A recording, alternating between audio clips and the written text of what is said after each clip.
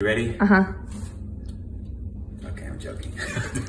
You got to get tiny a little. I don't want to yell. We're headed to Lawrence. Is this too loud? Okay. We're headed to Lawrence International Airport.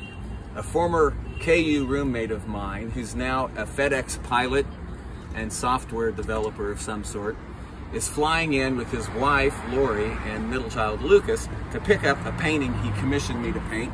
This is of a brewery somewhere down south, I'm not sure.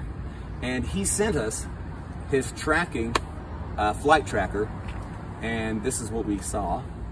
What I was really hoping though is we would see this like Indiana Jones, but that's all right. It's still cool. We'll meet him here in about 35 minutes and give him the painting and see what he thinks.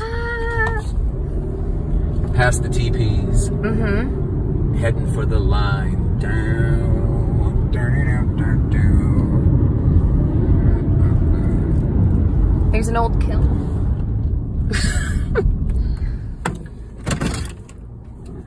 It's on. Hey, thank you. Oops. Wow, too much gusto, Patrick. Hi there. Hi there. I'm here to meet airplane W26, I think, coming through. What's that now? Airplane? W26. 26 Tango Whiskey. Oh. TW. Oh, I see. Piper coming in from Ogden. Yes, it is. Okay. About half an hour is what it's looking like. All righty. we- I thought it was going to be so cool to say the right words. I said, no. 27 Whiskey Romeo? 27 Whiskey Romeo. That's what I meant. 27 Whiskey Romeo.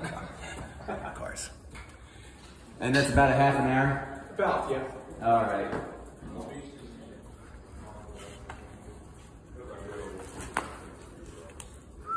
Now pick it up and make it go zoom.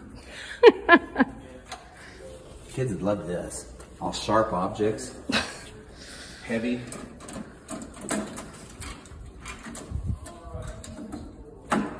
Neato. Yummy.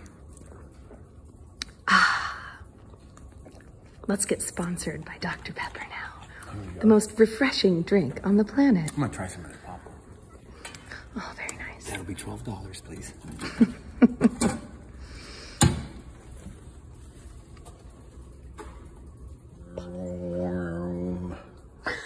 Awesome. It's just like the movies.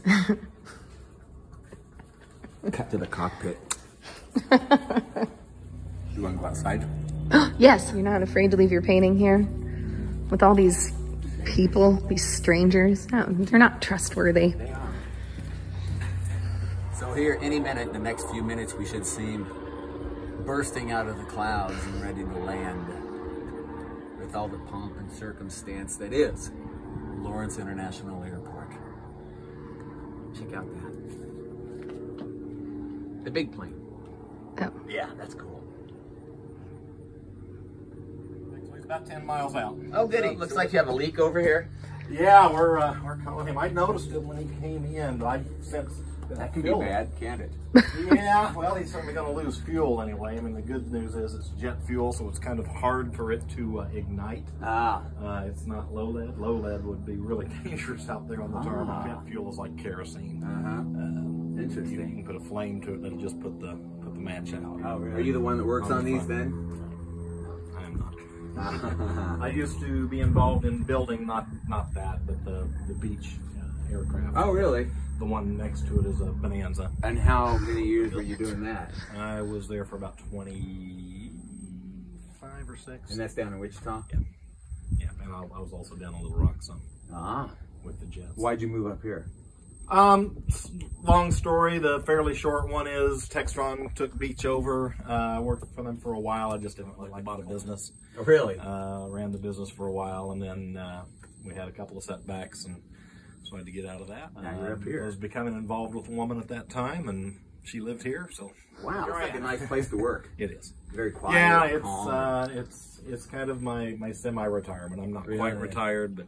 Do you meet interesting people coming through here? Oh yeah. Have you met many stars or celebrities? Not really. Yeah. You know, if you want to consider Bill Self, one. I've spoken with him some. I actually went to school with him. Oh, I forgot to pick him up his whiskey. Oh, Patrick. He's so mad at me. He'll never forgive you.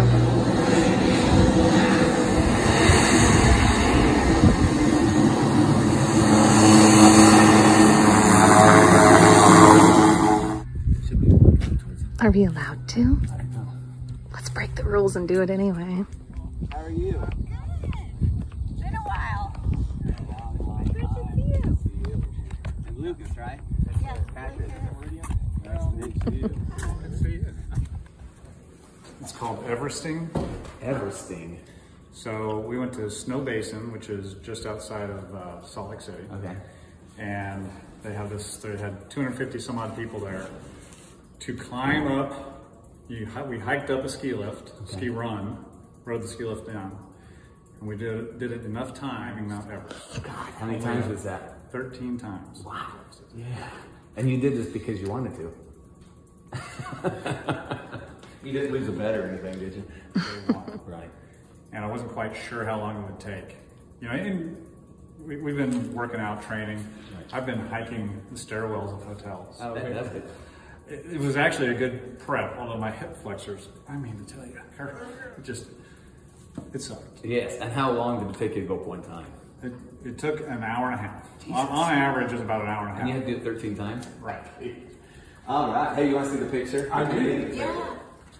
Oh yeah, that was excellent. That is so great. All And the you know who colors. it's going to, right? Yeah. Yeah, Todd. Tom, yes. Yep.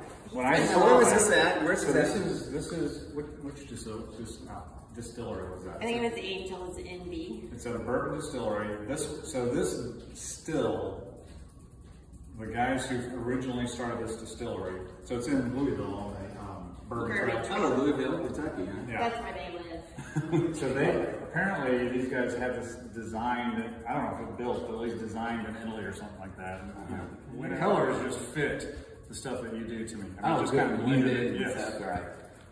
And I've left a few little things out just so it would bring attention to the actual distillery. yeah, no, that's exactly what I was expecting to see. Yeah, that's cool. That looks great.